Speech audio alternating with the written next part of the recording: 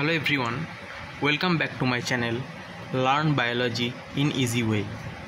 Today I am going to discuss about the canal system of Phylum Porifera. What is canal system? A system of passages connecting various cavities of the animal body. It is the fluid circulatory system of sponges. This system helps in food accumulation, respiration and excretion in the organism.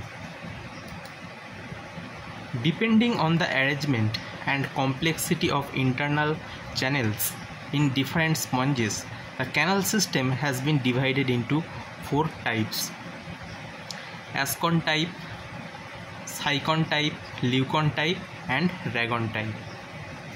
Asconoid type: central large spongocoel lined by a cell layer of guanocytes, unfolded layer of guanoderm, canals run straight through the body wall, straight entry of water into the spongocoel through the tubular porocytes.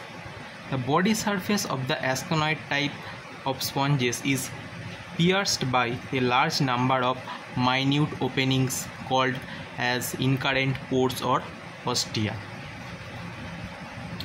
These pores are intracellular spaces within the tube like cells called porocytes. These pores extend radially into mesenchyme and open directly into the spongocoel.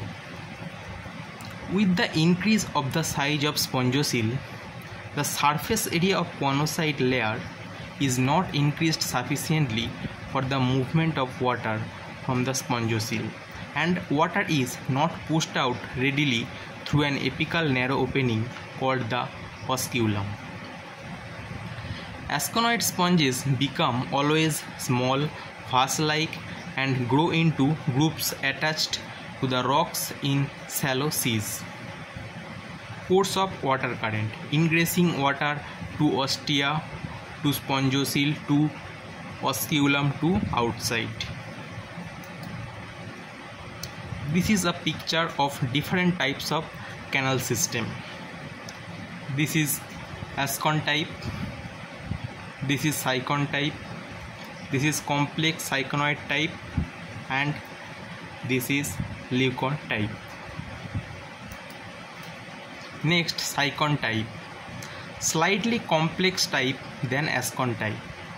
These thick folded walls, despite the folding of the body wall, the Syconoid sponges still retain the radial symmetry. Central large spongocoel is not lined by guanocytes. Restriction of guanocytes to the evaginated radial canal only.